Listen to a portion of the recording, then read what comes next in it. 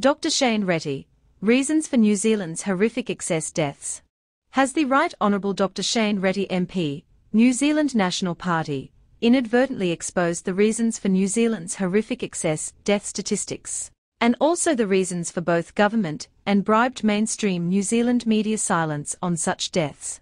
Listen to the Labour Health Minister's comments regarding patients being selected according to equity algorithms and so-called unconscious bias.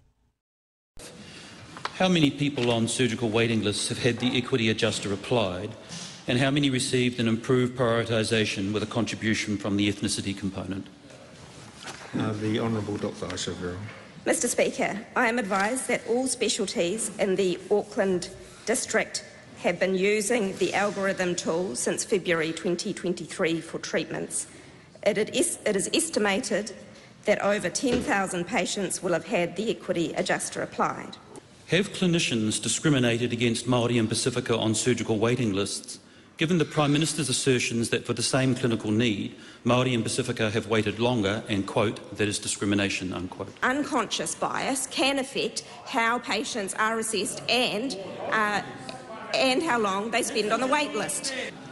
What factors will she take into account to determine if the equity adjuster is creating new discrimination as requested of her by the Prime Minister?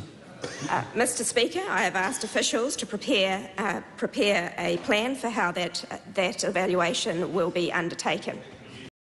The DIE, Diversity, Inclusion and Equity, political agenda was introduced into New Zealand politics by Jacinda Ardern's far-left woke ideology in early 2020, and continued on by Chris Hipkins to date.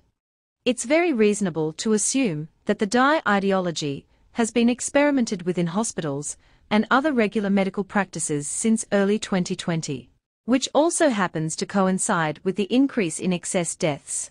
How does the new far-left woke political ideology of diversity, inclusion, and equity affect the life expectancy of sick patients since its introduction? The DIE far-left woke ideology may well be the cause for New Zealand's excess death statistics, and also the reason for both the government and bribed mainstream media silence on this deadly serious matter.